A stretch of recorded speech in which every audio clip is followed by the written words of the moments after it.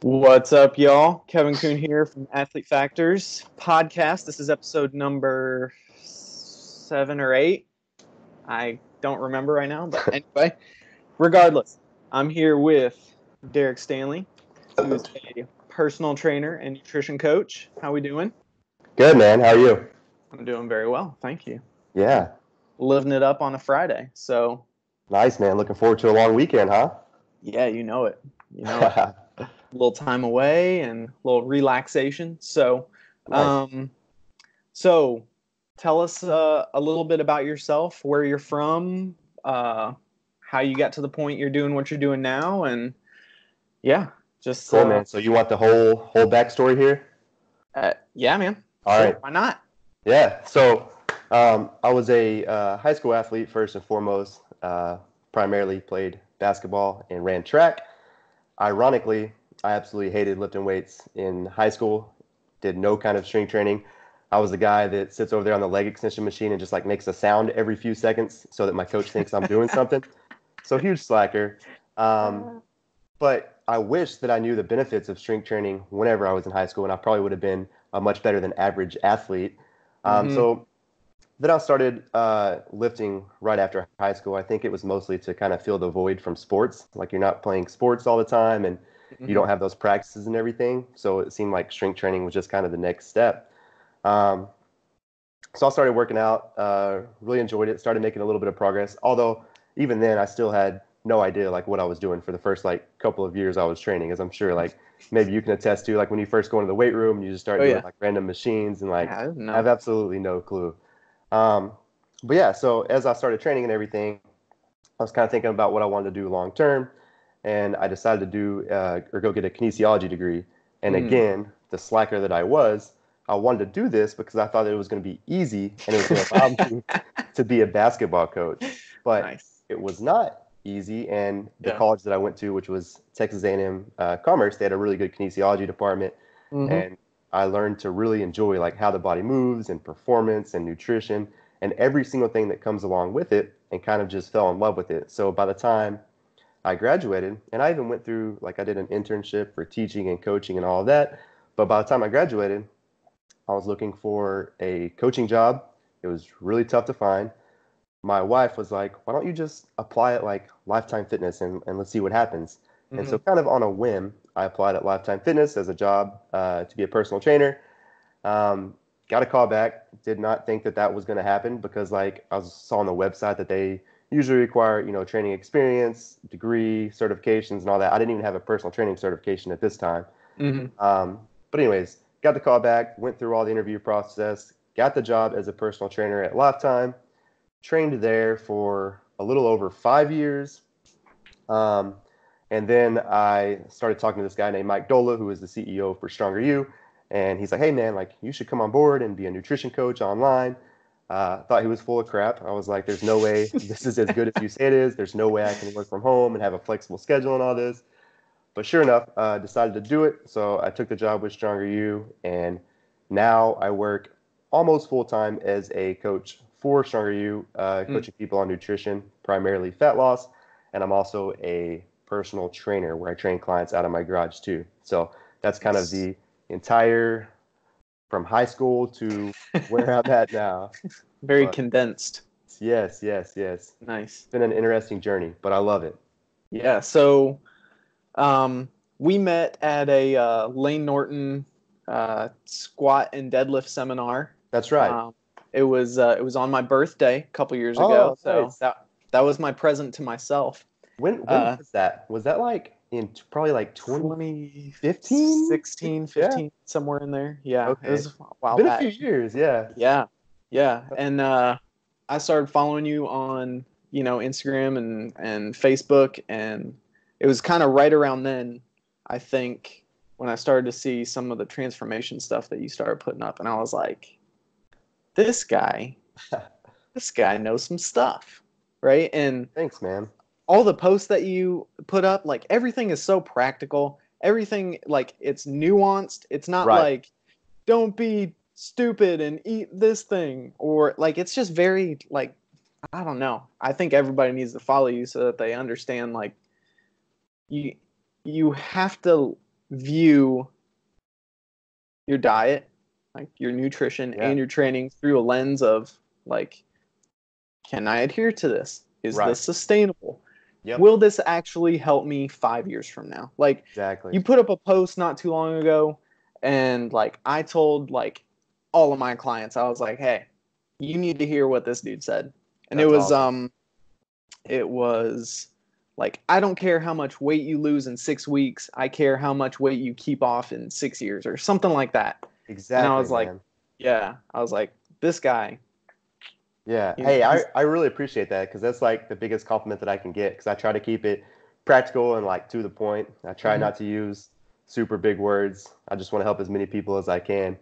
And yeah, to your point on that, man, it's that quote. Like, yeah, it's just so important. Like, I don't care. Like, I do post a bunch of transformation pictures and stuff, but I'm always like even a little bit hesitant to post like a 12-week transformation because it's so important. Like, keeping that weight off long term. I would rather somebody lose 10 pounds in 12 weeks and this time next year still be down that same 10 pounds rather than lose mhm, 35 pounds in 12 weeks. And then I hear from them next year and they're like, oh, I've gained it all back, you know? right. So, Yeah.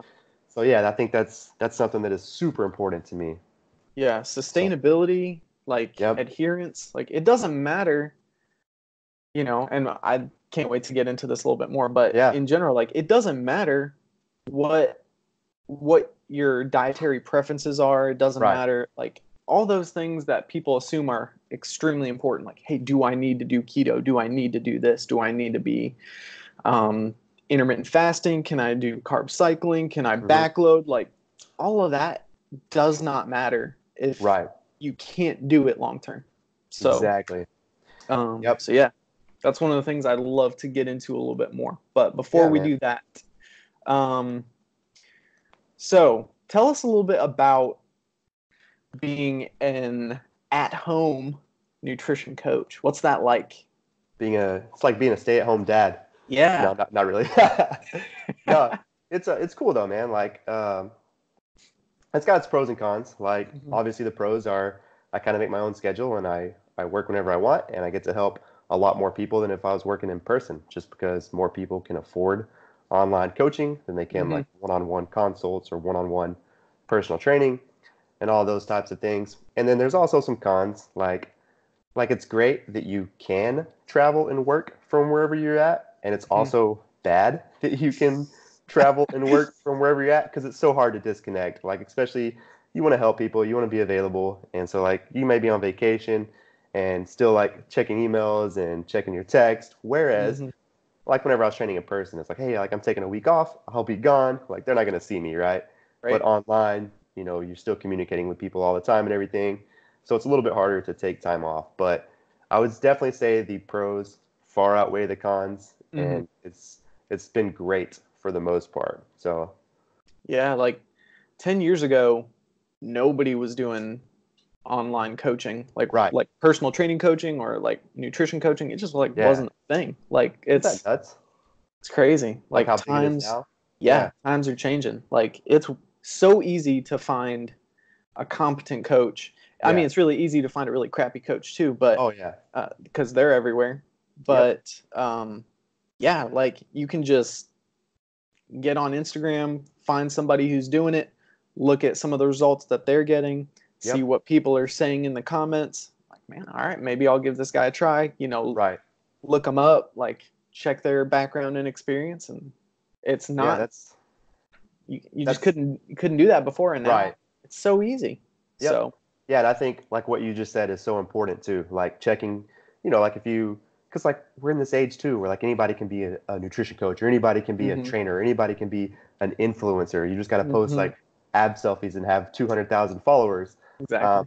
so yeah, so to your point, I always want to encourage people to follow through with like if you see somebody you're thinking about working with, um, ask them questions. Like find out what like literally. I'm not kidding, man. I want to know if you've seen the same thing. But in my 7 or 8 years of being a personal trainer and nutrition coach, I've had two people ask me what certifications I have, which Mm. is kind of crazy because I think that's something that everyone should ask. And not that that's like the be all end all. Like it's not all about certifications and Right, education, right. but that's a huge part of it, you know. And Yeah. people need to be somewhat certified or have somewhat like understanding of like the science behind nutrition and everything. Yeah. So yeah, like so look at people's profiles, like see what certifications they've got, like ask questions, not just because they've got 500,000 followers or whatever. So Right. Yeah, no, that's so true. Like the certification doesn't mean that you're an expert, but right, it does show that you have some skin in the game, that you're absolutely, not just a self-proclaimed guru, right, that you have put some time and effort into learning, or yep. in theory you should have at least. Yeah, yeah. So that's a good. Unless you're like me in high school and college and you're just like a slacker, which is crazy because now like I love learning and read all the time and stuff. Yeah. So yeah. Yeah. Funny how times change. Like Yes. I hated reading in high Oh school. man, me too. Like, Like there's no way I would do it. yeah. And now like half of what I do throughout, well, not half, but Yeah. a large portion of what I do is write. I write all the time. That's And awesome. I I need to read do better all at the that. time. So I got to start writing more. Can you be my writing coach? for sure, man. I'll do right. my best. I mean, I'm no expert, but I don't have an Instagram page just about my writing skills, but You're not an influencer yet. not a writing influencer. No, but but yeah, and nobody reads my stuff, so hey, yet mom reads mine. hopefully. Yeah. Well, that's good. Yeah. That's hilarious. So so what makes you so passionate about helping people change their body composition? Like what is it that you love about being a nutrition coach, specifically with that that clientele group, if you will, that Right. like this is what I want to do. Right. So I'm a little bit of a people pleaser in a way, but I love to make people happy, right? And this stems back to something that can't remember which book I was reading, but I made this link. So even all the way back to like elementary school and like junior high and stuff, I'd always like give my teachers hugs and I would like suck up to them and stuff. And so my mom would always call me a suck up, but it's not really that I was sucking up. I just genuinely enjoyed making people happy and making people feel good, right? So it's not that I loved hugs. I just loved helping people and making people feel better. And so I think that's one of the biggest reasons why I'm so passionate about nutrition coaching and helping people lose weight too, is because like just seeing them change their life, and having someone who's never been fit before shoot you a text and like be like, oh my gosh, like I hit the 50-pound mark or 50-pound down mark, or I just got back from the doctor and like my blood panels are so much better and all these types of things. It's just like that feeling that you get from seeing that and from hearing that all the time and just helping people in general. Yeah. It's and meaningful. Yeah, man, it's awesome. Like there's nothing else. Like I literally, like there's nothing else that I will ever do. Like this is what I'll be doing forever, like in some way or another. So yeah. That's awesome. Is that my phone? I think so. Sorry. You're blowing up, man. Golly. Tell him you can't be working right now. You're busy. Man. I turned it off. I'm sorry. Such a jerk. Such a jerk. It's all good. It's all good. No worries. I thought it was yours for a second. Hold up. Just hello? Yeah, right. Yeah. That'd be funny. Right. So, yeah, like that's kind of how I feel about, what it is that I do. Like it's meaningful to reduce the, at least on a net scale, even if it's a tiny bit, I'm still contributing to a reduction in suffering, right? Yep. So I'm helping people be more active. I'm helping them get healthier. I'm helping them have better relationships and interactions with their friends and families. I want to improve people's relationship with food. Yeah. So, and I think, it's hard work, and sometimes the hours suck. Right. But, especially as you're getting started. Yeah. Like as a trainer, like working mornings and nights and everything in between. But it's worst blocks. Right. But it's rewarding though. Yes. It really is. Yeah. Yeah, man. And I think that's like, I think a lot of, from what I've seen, I think a lot of coaches watch your podcast. And so like I could go off onto like a whole tangent with that. Like the things that we're talking about here, like helping people, that's where new trainers and new coaches need to put all of their focus is because like you start training and all you think about is like sales and like making a living and like stuff like that, which is understandable. And whenever I was thinking about that, like I was never making any sales. But then whenever I went into like every single interaction, every single text message conversation with a potential client, like literally my whole entire train of thought is like, how can I help this person right now? And then you start getting more clients and you can build up your clientele and they send their friends and everything like that. So Yeah. just a That's little. I hated that aspect Oh, of me too, man. corporate fitness. Like, Yeah. you have to sell. You Mm-hmm. like go out on the floor right now, sell Yep. some training. And I'm like, Yep. I didn't go to school for that. I don't know how to do that. Right. Like, they're like, well, if you're not selling, then why are you here? And I'm like, Yeah. to service sessions, Yeah. like to train people. Exactly. I thought that's like, am I a personal trainer or am I a personal salesman? Right. I don't like. Yeah, So, like whenever I started training at Lifetime, I think during my interview they told me that the expectation, like your first month, is to do like $6,000 in sales, and I'm like, holy shit! cow. I'm like $6,000, like that's a lot, man. Do I So get paid $6,000 a right, month? yeah, no, not even close, unfortunately. Yeah. But yeah, Dude. Yeah, they don't teach you that in undergrad kinesiology classes, like, or nope, even in like most personal training certs. Like, they're not telling you like, hey, we know that this is going to be your job title, but really, they're only going to keep you around if you're bringing money in. So, right, but yeah, that was kind of a light bulb moment for me. Like, yeah, I, instead of focusing on selling, mm-hmm. like my goal became, okay, how can I establish my value? Right, Because then it doesn't matter what the price is. The exactly, people will either want it or they won't, and they'll yep, pay whatever it is. So absolutely, can I provide a service to you that will make your life better, that will make you feel better, that will make you sleep better, that will, all of that. And if I was delivering that and they saw that, yeah, then I didn't have to. Like, there were times where I was like, hey, yeah, here's my schedule. If you want to get on my schedule, go talk to the salespeople yeah, and you guys figure it out. But here you go. And like, I wouldn't even bring up money. yeah, They'd go over and the salespeople would do all that, and then yeah, that ended up because working way better for me because right, talking about because money would make me uncomfortable. yeah, it's less pressure, and Yep, they probably have the sense that you're there to help too, if that's how you go into the appointment. So, exactly. yeah. So, alrighty. So, what are some of the things that you really like and dislike? I mean, we talked about this a little bit, but Yeah. in the general scheme of the fitness industry or nutrition coaching industry, what are some things that you really like? What are areas that you dislike or have issues with? Um, can we start with the dislikes? Sure. Yeah. I feel like the longer that like I'm in the industry, like the more jaded I become almost, and like the more dislikes I have. So like I'm probably gonna say all this, and people are gonna be like, "Man, why is he even in the industry?" Like it sounds like he hates it. Um, but so the dislikes are kind of what we talked about earlier. There's a low barrier to entry, right? So anybody can be a nutrition coach. Anybody can get an Instagram handle and take off their shirt and post selfies and become an influencer. And unfortunately, those are the people who spread the most like pseudoscience, and they're Yeah. selling their detoxes and their fat burning, yeah, yeah, and all that type of stuff. And you Waist just trainers. see, yes, and you just see so much of it that it's like unbelievable. So that's probably up there with some of my biggest dislikes.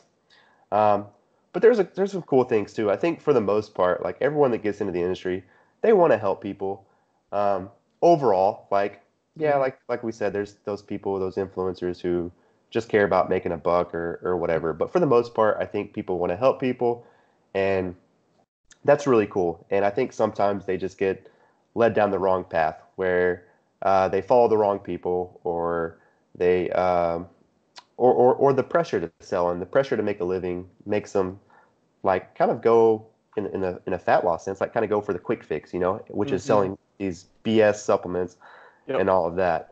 But yeah, that would be like my biggest dislike, and also one of my biggest likes is just the fact that people, for the most part, are passionate and enjoy seeing people succeed, and the relationships that I've built with other coaches and stuff like yourself. Like, we met 5 years ago at a seminar, and we've kept in touch, and we're both passionate about learning and going to these seminars and further education and all that type of stuff. So yeah, it's pretty easy to find other people who take this profession seriously. Right. Yeah. And so that's the good part is, it's easy to see when people are looking for shortcuts. Who are in it for a quick buck, like you said. Yeah. And then there's, like, I did not get in this industry to get rich. Like, I understood that you can get to a point where you can make a decent living, and there's some people who make a lot of money, and there's other people who they understand that the financial income is not necessarily the same as like you're feeling not good about what you do. Right. Yeah. Exactly. Enjoying what you do. Not having to sit at a desk from 9 to 5. Right. I don't have a boss. I love that. But that means that if I'm going to make some money, I've got to go out and I've got to grind. I've got to find it. So I like that at the end of the day, most people in this industry are responsible for their own success. Right. Or failure. Yeah, that's huge. But it's on you. So I think that's good. I think so too. And it's funny. Are you in any of those like personal trainer groups and stuff on Facebook? Yeah, but I don't contribute. Okay. Yeah, I most of the time I lurk. Like, I try not to get caught up in too many comments and like be stuck all day having a discussion with people and stuff. But there's always like the posts in there where trainers and coaches are like asking, how do you stand out as a personal trainer? And to me, it's really not that hard. Like, you show that you give a shit. Like, you go to seminars and you learn and you help people. And so that just kind of ties back into what we were talking about previously. Yeah. I think the assumption there is like, how do you, like, what gimmick do you use, or what special talent do you have that allows you to stand out? And it's like, no, just like treat people the way that the way that they want to be treated, the way you would want to be treated. Interact with them on a personal level, get to know them. And don't be a dick. Exactly. And if you can't help them, then let them know. Don't overpromise, and don't try to, like, always do your best to overdeliver, but don't overpromise. Like, that's kind of the way that I like, that's an easy way to stand out. Like, so. Yeah, I agree. So, let's talk a little bit about your philosophy of nutrition coaching. So when it comes to changing body comp, what are the most important factors or aspects of reducing fat mass? Like, what are your dietary priorities? What are your lifestyle factor priorities? Like, what is it? Let's say I'm a brand new client.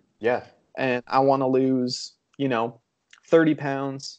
And how would you go about setting up something like that? So first and foremost, like, it would be a conversation and figuring out what someone can actually adhere to. Kind of like, were we talking about this before we started this episode? Or okay, got you. All right. So it's figuring out what someone can actually stick to long term. So people always want to jump and do these fad diets, whether it's the keto diet, and I hate to call that a fad diet because it could be good in some situations or whatever.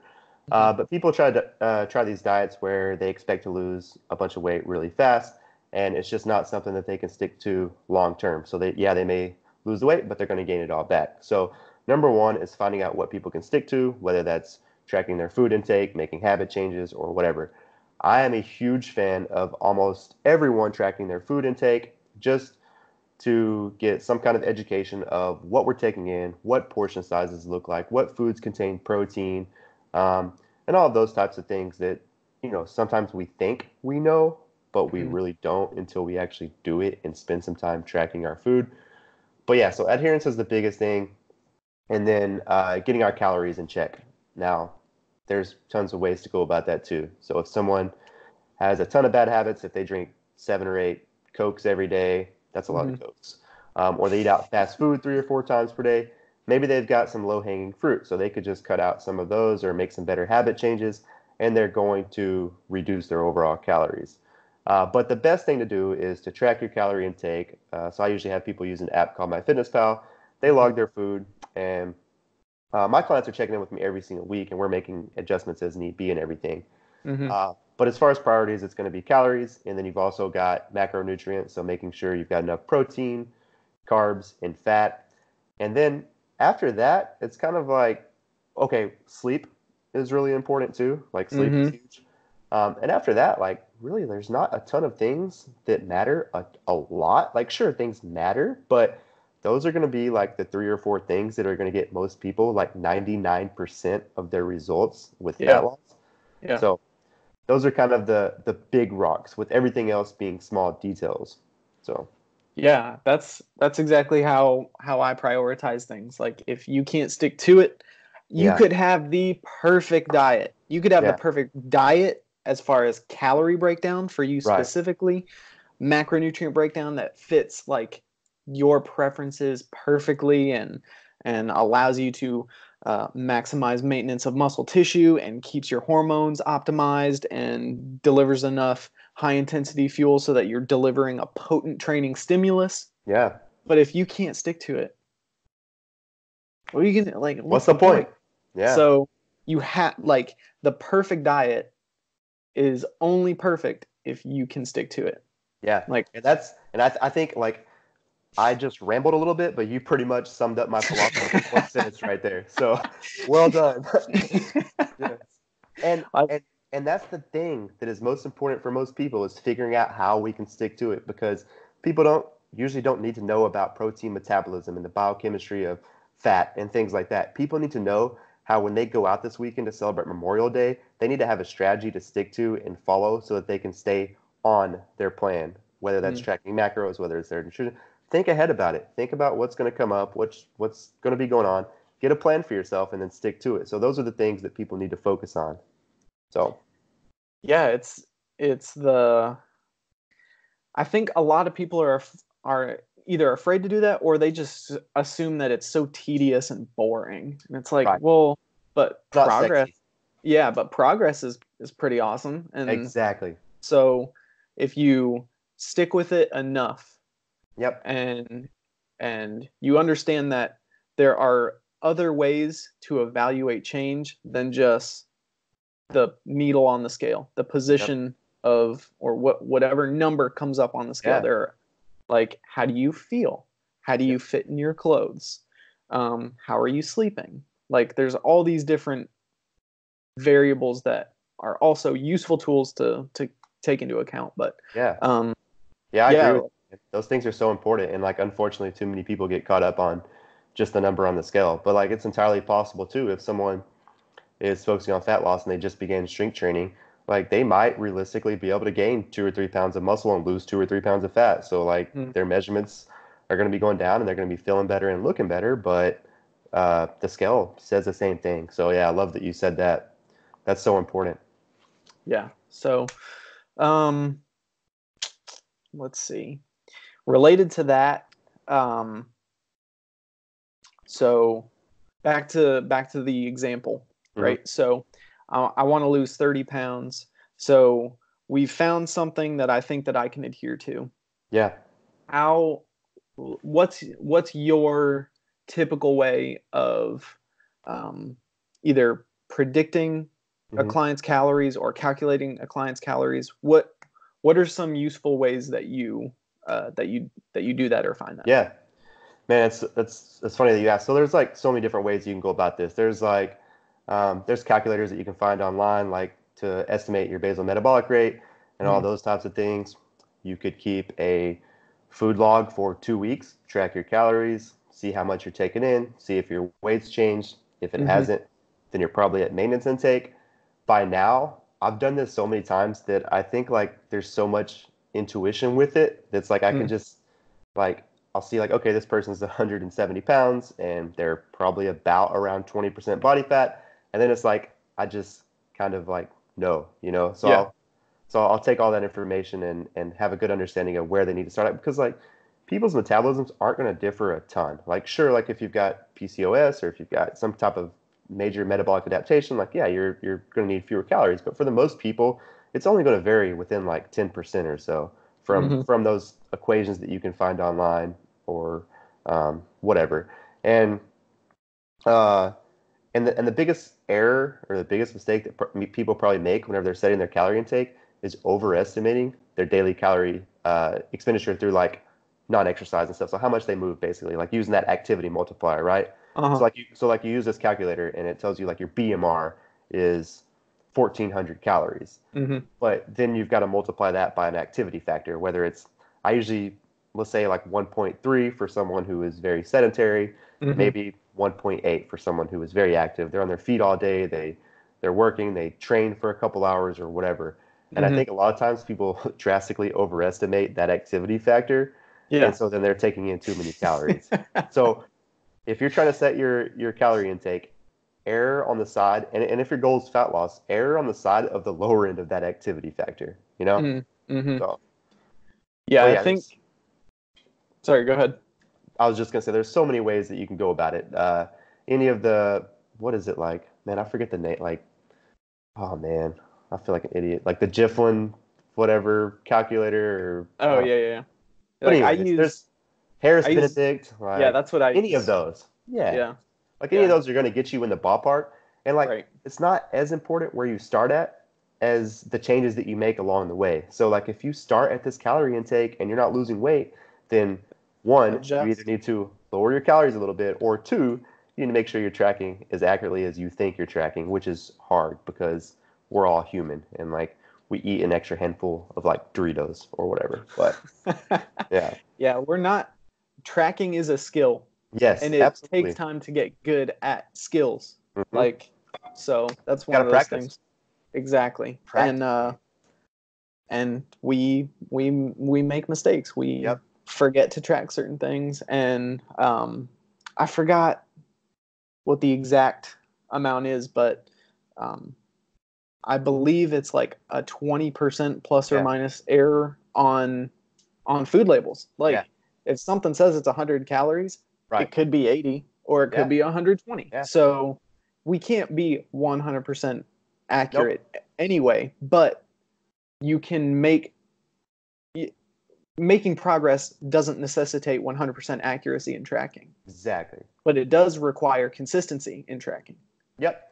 So Yeah, that's one of like you said, there's so many problems with it. Like food labels are often off by a few percent. Like people generally suck at tracking, and sometimes people even misreport by like 40 to 50%. So the. so tracking calories and tracking macros isn't perfect, Yeah. but it's one of the best tools that we have. So Yeah, it gives you data and you can adjust hmm based off data. But if you and don't those are have the important things.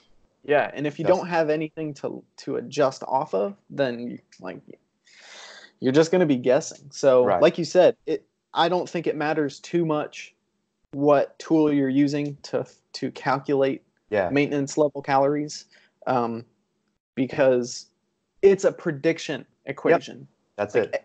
they're all predictions. So you're never gonna be 100% accurate anyway. From that, it just so I usually spend a week or two at predicted maintenance level calories to Yeah. determine is this actually Yep. maintenance level, and then I'm learning more about how like the body's set point is Right. kind of like it'll maintain a set point based off a range of calories. Yeah. And so maintenance level might actually be you might be on the high end of that range, you might be on the low end of that range. And so depending on what your goal is and how drastic you're creating a calorie deficit or calorie surplus, it may take a little longer to see a change. Yep. But because the majority of my clients are athletes, Hmm. my goal is to get them as comfortable as possible at a at a relatively consistent calorie range. Yeah. And then change body composition by altering their training, like the calorie output side of the equation instead of the calorie input side of the equation, just because I think that fits that population better. Yep. But I agree. With clients who like, hey, I'm a 40-year-old mom and I want to lose weight and I have time to work out, 3 days a week, and all I've ever done is, the treadmill and the elliptical and the Stairmaster, and so how do I do that? It's like, all right, this is a perfect time. Like, okay, I want to teach you how to squat. I want to teach you how to deadlift. I don't want you to fall and like break your hip in 20 years. So we've got to increase your bone mineral density, and then we can start looking at, figuring out your calories, reducing your calories, getting you into a deficit, things like that. So there's a lot of stuff. Yeah, everything's more complex than we think it is. Right. So you, with your athletes and stuff, like you have them pretty much eat within the range of the same calorie intake for a couple weeks, and you monitor like body weight and things, and then you make adjustments after that? Yep. Okay. Yeah, I think that's like that's pretty ideal thing to do. Yeah. So how do you I try to be really flexible because priority number one is adherence. So but I still have kind of like my ideal protein recommendation, my ideal fat recommendation, my ideal carbohydrate recommendation. So do you have those in mind when you're programming out someone's macros, and what would that look like for an example client? So you mean like allowing like flexibility? So it's like not telling someone like, hey, your goal is 150 grams of protein, but like rather like a range. Is that what you're saying? Yeah. Like, do you have a set number, and is it like is it okay for every single client? My goal is they have to get 1 gram of protein per pound of body weight. Is it like that, or is it like, okay, well, this client is definitely not going to get anywhere close to that. So do you adjust, or do you say, no, like this is the minimum goal, you have to hit this, and if you're not hitting it, then no. And like you said, like adherence being number one, you've got to adjust, like you've got to meet people where they're at. So like if I get someone who's right now, if they're eating like 90 grams of protein per day, and I tell them to eat 170 grams of protein per day, that's going to be like a huge difference. Even if 170 grams of protein is optimal for them, or whatever optimal is, we're going to like kind of stair step that up. So maybe for the first 2 weeks, we're eating 110 grams of protein, and they do a good job hitting that.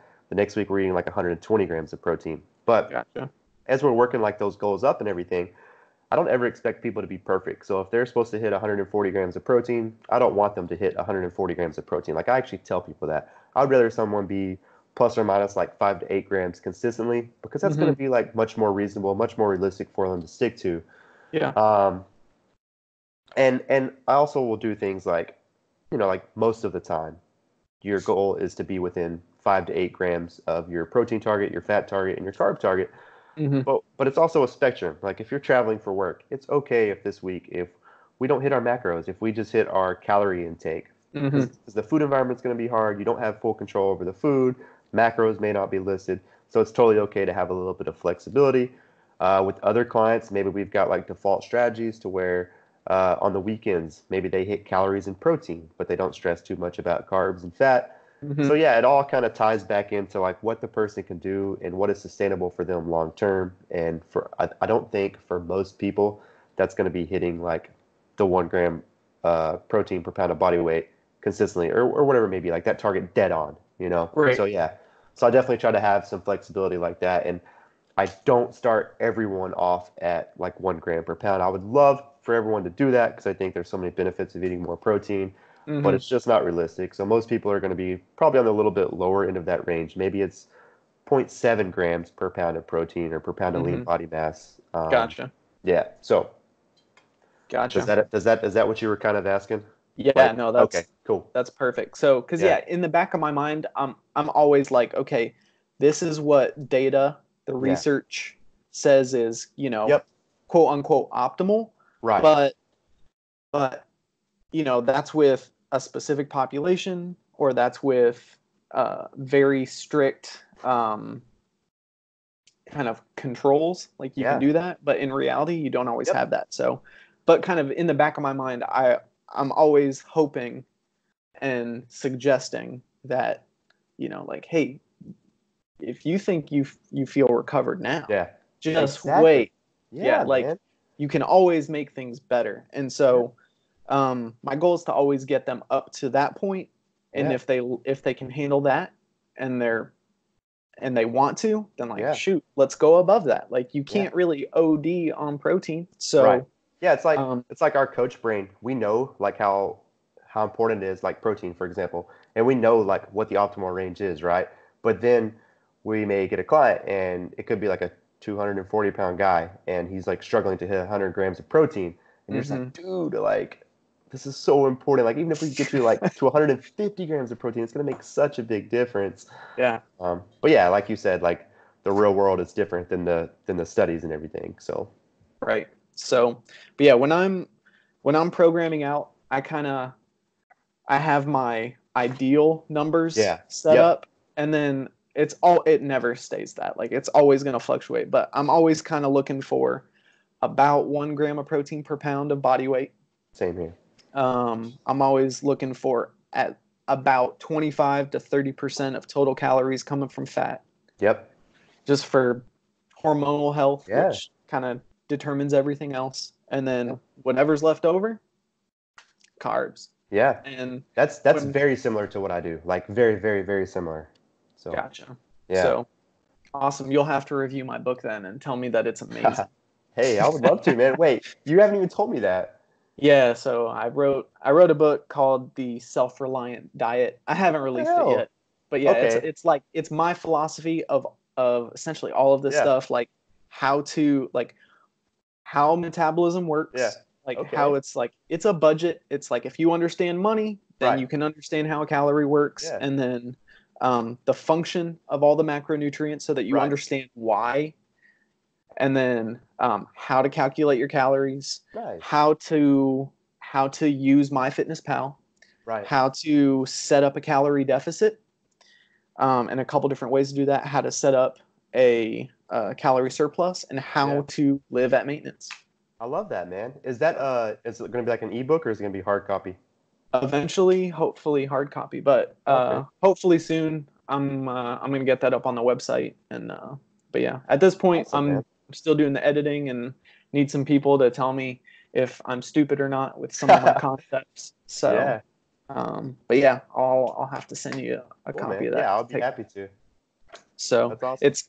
It's kind of the other end of the spectrum. Like, so this is my second book. I wrote another book 2013 called Hormonal Nutrition, which was kind of my attempt to get people to either decrease fat mass or increase muscle mass or whatever their goal was without having to count calories, because at that time I was not a competent enough coach to explain to my clients how important it was to count calories and track macros. So that's awesome, man.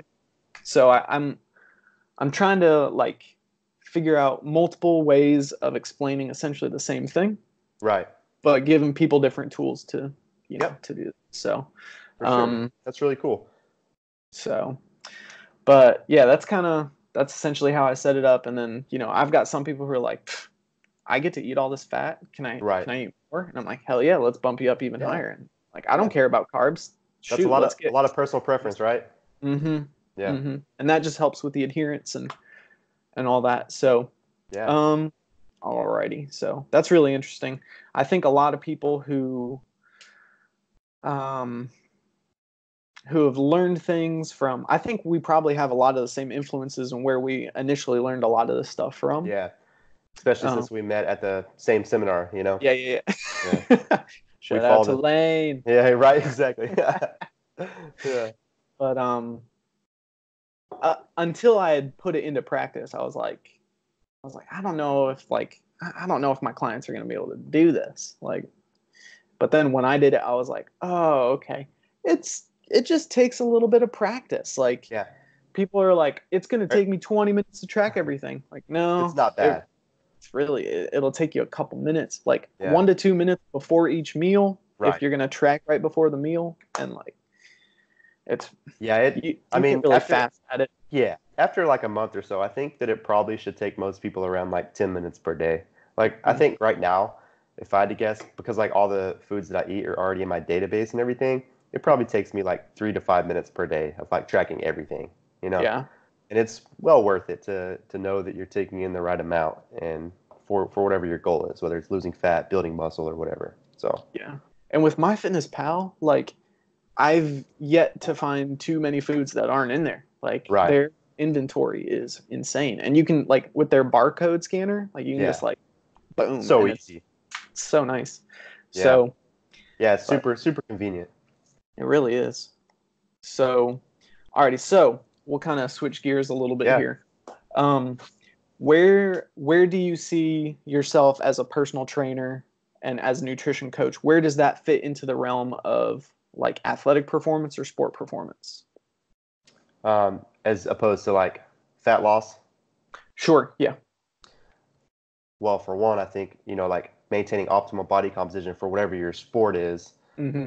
is really important. But there's also like things I've worked with athletes and stuff who just aren't real sure on how to recover as best they can between training sessions, between events, and all of those types of things. So, so it's super important to make sure that you're like getting enough protein for muscle recovery between training sessions, making sure that you're, especially for athletes, that like your calories are sufficient, like your energy availability is good, to maintain optimal performance and everything like that. So it's interesting because like it's a lot of the same things as with working with someone on fat loss, but there's really small differences. Like for an athlete, I would say meal timing starts to become a little bit more important, especially if you train multiple times per day. Protein timing becomes a little bit more important, like spacing out your protein meals throughout the day. Whereas with fat loss, it's still kind of important, but like you could even do like intermittent fasting where you don't have protein for a long window and you're still going to make progress. So those are like the biggest differences between fat loss and athletic training, I guess. Gotcha. Yeah. Yeah, no, I think athletes tend to have no idea how recovery is so nutrient driven, Right. calorie and nutrient driven. And so Yep. like when I was in college, I ran cross country and track and field, and we'd finish every run and I'd go and get right into the ice bath. And I was in there for 10 to 15 minutes. Yeah. I had no idea how many calories I was getting. I Right. had no idea how much protein I was getting. But think about how much better of an athlete even if you were good, think about how much better you would have been if you'd have had somebody telling you that, I know it's Nuts. insane. I Yeah. wish that I Same knew. here. I wish I could go back in time. I wish I knew how to strength train correctly. Yes. And I wish I knew how to eat. Absolutely. It'd be Things would have so been huge. different. Yeah. Yeah. I'd be in the NBA by now, like hands down. I'd be dunking on people. I saw No, you. not. You've got some ups, man. I saw A little bit. That was whatever you saw though. Yeah, I was gonna say that was like probably 5 or 6 years ago. So I probably couldn't touch the net right now. But yeah, I used to have some ups. Gotcha. Yeah, it was a post about how when the heavier you deadlift, the higher you were jumping or something like that. Okay. Yeah, man. There's a huge correlation for me. Yeah. When my deadlift and my squat numbers were going up, that's whenever I learned I could dunk, so my vertical would go up. But it's kind of only to a point. So like if someone right now, this is like a totally different like side tangent here, but if somebody squats 135 right now, like if they improve that to 315, their vertical is inevitably going to go up. But there's not going to be as big of a difference going from like 315 to 405 as far as vertical height. Don't ask me to explain that. Explain why. There's scientific reasons, but it's kind of like a law of diminishing returns. So sometimes I cringe whenever I see like these high school athletes and stuff squatting like 500 with like god awful form. And I'm like, dude, like that's not gonna make them better. Like if anything, it's gonna make them worse or freaking break their back. So for sure, yeah. Like force output is a very important factor, but the rate of force development is also an extremely That's what important. I was looking for. So how much force can you push into the ground in a set amount of time, like that's going to have a much more significant impact on your jumping ability, let's say. Right. Rather than like max top end strength. Exactly. Yeah. Exactly. So it's all like your potential for rate of force development tends to go up the more weight that you can move. So it's all kind of like related to potential and all that. But for just increasing your vertical, you want to hit multiple points on the force velocity curve. You want to hit max effort movements. You want to hit slower, slightly less weight, but a slower contraction. And then you want to work, extremely slower eccentrics, maybe some pauses and fast concentrics, and then some, very, very lightweight, if you will, plyometrics. And when you're training the nervous system like that, then it's gonna respond really well to some jumping. So, yeah. So you're way smarter than me on that. Yeah. Like I said, I can like say what happens, but I'm not gonna explain rate of force development and everything. I used to be able to, man, but like I lost it. I forgot it, Well, I mean, it's not something you need to use with your clients. Right. Exactly. Right? So, yep. But so let's see. Alrighty. So what do you see as like the most important factors related to coaching a client? Like, so aside from just the specifics of okay, here's client, here's your diet, follow this and I'll help you. Like, as far as like the coaching goes, like how are you how do you maximize your success as a coach, I guess? Yeah. So get your clients to like you. Like, be cool, be nice to them. Yeah.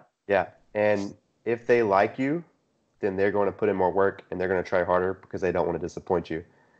If they don't like you, well, for one, they're probably not even going to sign up, but they're not going to be as motivated to put forth effort into the training program or the nutrition plan or whatever. So like the overarching thing is, and it's kind of hard to say just be likable, because like some people just don't have that personality, but there's still things you can do, like ask clients personal questions about their kids, about their family, about their hobbies, and like different things, and just try to form that connection before you start talking about protein and stuff. So you've got to build that bridge first before you can start taking things across. So it's all about people. That's good. Alrighty. So is what you're doing right now, is this your dream job? Yes. Yeah, like hands down. I don't think that I'll ever do anything else. This is it.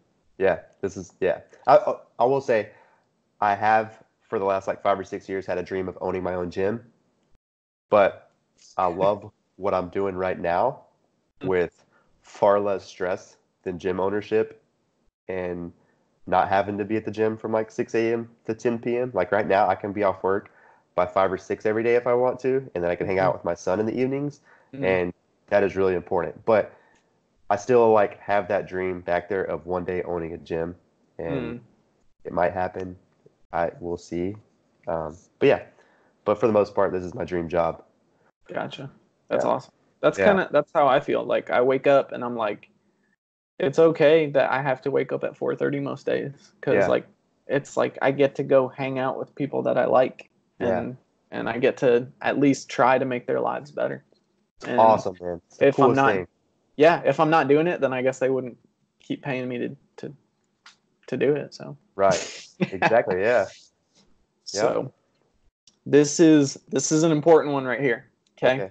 How does someone go about picking a competent personal trainer, either online or a nutrition coach? How many followers they have? I'm just kidding. I'm kidding. Don't pick me then. No. So back to what we were talking about earlier. Make sure they're at least certified. Like they've put in some work, like understanding the science behind why things work and stuff. And number two, like, what do their clients say about them? So it's not you could click on someone's profile and see like one of their transformation pictures, and then you could like literally message that client of the coach that you're the prospective coach or whatever, and you Mm-hmm. can ask the client like, how was your experience of working with Derek, you know, Mm-hmm. and see what they say. Yeah, so those things are huge.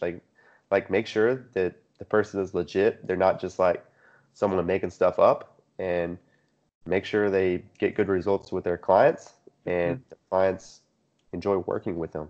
So Yeah, no, that's huge. I was just having a conversation with one of my clients the other day, mm, and we were talking about just business in general. yeah, But he was saying, even now, even with Facebook, even with Instagram, even with, Yelp, even with all of these different ways to uh like advertise and to promote your product or your service, like the number one way to get a new client hmm, or to get a sale, whatever the case may be, yeah, it's all word of mouth.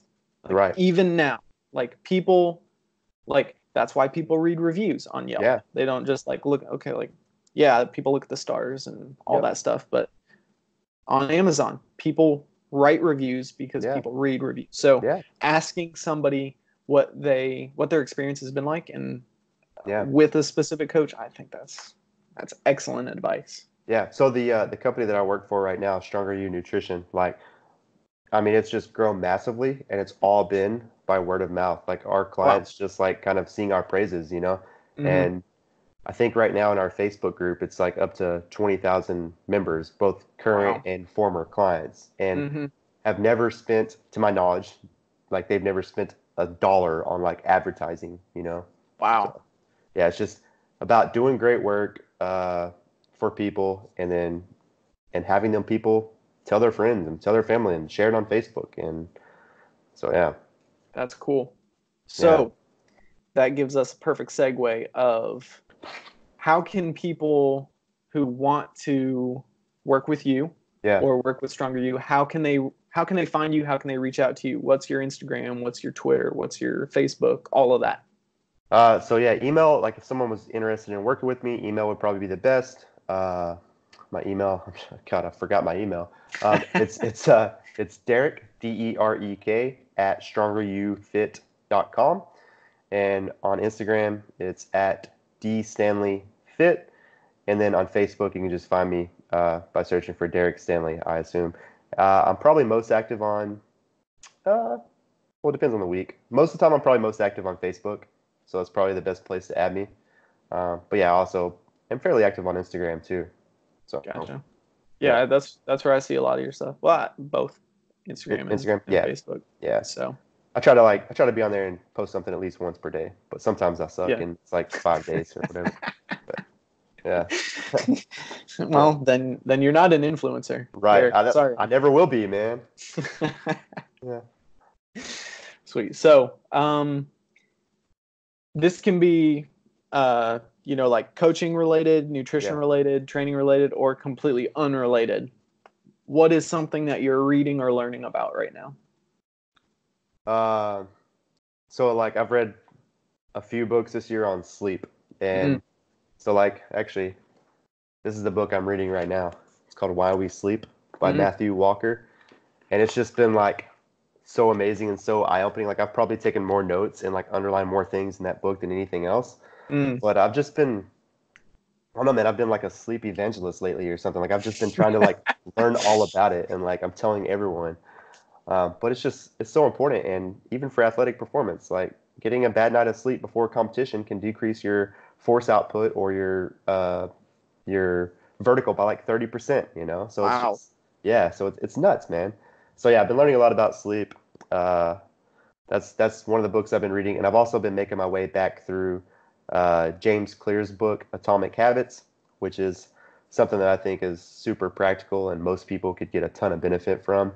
Mm, It's probably like the second or third, actually, it's probably the third time I've read through that. So those are the two books I'm going through right now. Thanks. That's awesome. Yeah. Oh, I almost forgot. What Yeah. was that? What was that certification that you just finished up? Uh, the Mac Nutrition Yeah. University. Yeah, Yeah, tell so us about that a little bit. man, that was awesome. So yeah, it's a year-long nutrition certification.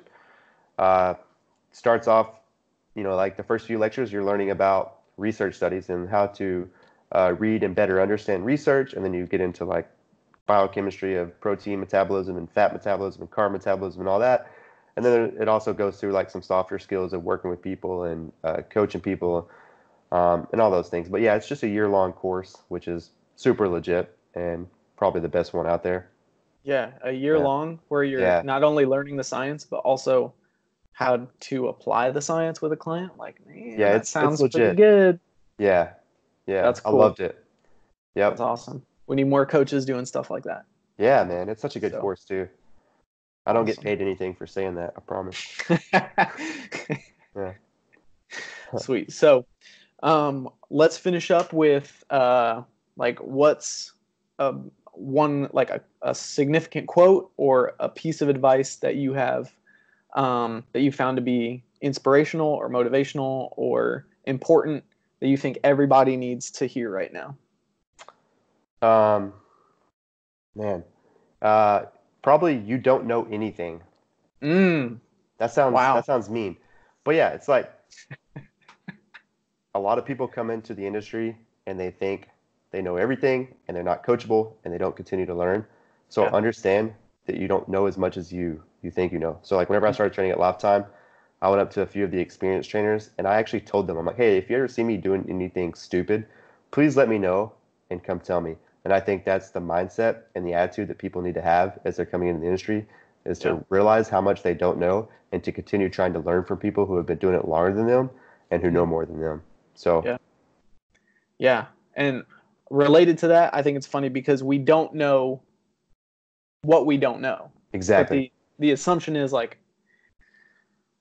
man, if you've read a muscle and fitness magazine, or if Yeah. you've read, Men's Health or Women's Health, whatever it is, like, oh, I You're know an pretty much expert. everything. Yeah. So, but yeah, there's so much out there, and if you stop learning, Yeah, then you're doing a disservice to for sure. yourself and your clients. So, I think, man, that is Yeah. amazing advice. Yeah. I Keep don't know learning. anything.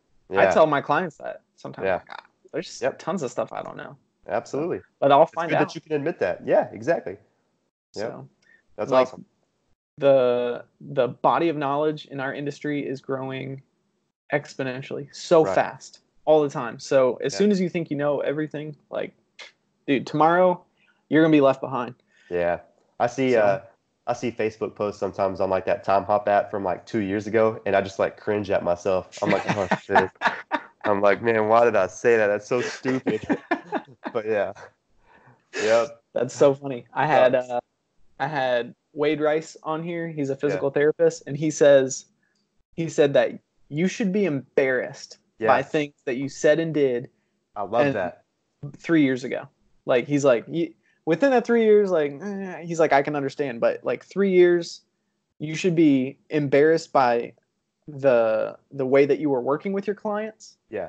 not by what you were trying to accomplish, Right. but just by like so much changes so fast. You should be Mhm. embarrassed that you were using something so archaic. Hey, I Like, guess that means I'm on the right track. That's that's awesome. that's good to know. So, all right, man. Well, anything else you want to throw in and discuss, or feeling pretty good about this? Yeah, man, that was fun. Yeah, Uh, I no, thank you. we've been talking about it for a few weeks, so I appreciate Yeah, making the sure. time and finally getting together on it. So Yeah, well, no, you're doing me a huge favor because there's not too cool. many other. I don't know too many other coaches, nutrition coaches, Yeah, that want to have these kind of conversations right. just because they're afraid they're either going to lose clients because like, Yeah, oh, like, well, this guy sounds like he knows way better than me or than right. my coach, whatever. So, like, shoot, man, there's way more people out there that need the help than Yeah, there are currently people offering help. So I think agreed. these are important conversations we need to have, and this only makes, like, this is going to make me a better coach. I hope that it makes, you a better coach. I Yeah, hope that for sure, man. people realize that, um, yeah, listening to this is going to Yeah, hopefully turn some wheels and get them yeah, thinking like, hey, do I need a coach? right. Maybe. All right, let me email Derek. Yeah. So there you go. the goal. Yep. So, but yeah, man, thank you so much for coming on. For sure. And hopefully we'll have you on again in the future, and we can go a little bit more in depth into, you know, some more stuff that you're learning, and yeah, we'll Be keep the super down conversation for that. Awesome. All right. Well, thank you all for watching and listening, and yeah, go follow Derek. Awesome, man. Thank you. All right. Take All care. right, see you later.